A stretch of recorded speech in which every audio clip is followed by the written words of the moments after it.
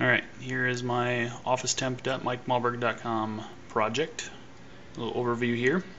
This displays the current temperature in my office. Alright, so here's kind of how it works.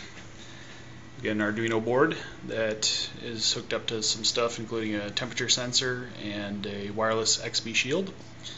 Communicates over to this Xbee receiver wirelessly and goes into the computer, which communicates with the service I wrote, which in turn communicates with REST APIs on this server, which the REST APIs put it in this database, and also communicate with this web dashboard website that I wrote.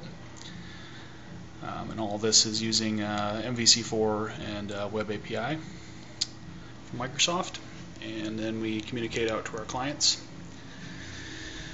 Alright, here's Xbee, or here's the Arduino board. We've got our LCD here. I've got a speaker here which sounds if it gets too hot, and a light which turns red if it gets too hot. And right here is our little temperature sensor guy, which I'm going to hold down on to try to make it hotter. And then we have our Xbee shield here, which the red portion here is the shield and the blue portion here is the actual chip, which is the part that communicates wirelessly. The shield just sits on top of the Arduino board. Alright, so our temperature is getting hotter, and we can see now that it's over 80 degrees and we've turned red, and we're sounding the alarm every 10 seconds. Alright, so let's go see what happens over on our board, on our website.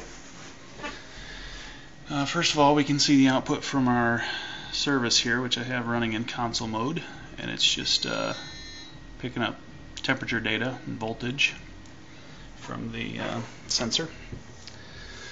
And then over here on our dashboard we can see the temperature updates every 10 seconds as well. And over here you see our radial gauge has moved from normal to high. And we've got our high-low average over here for the past 24 hours, and this portion down here is just the last 24 hours worth of temperature. Alright, that is our officetemp.mikemalberg.com project.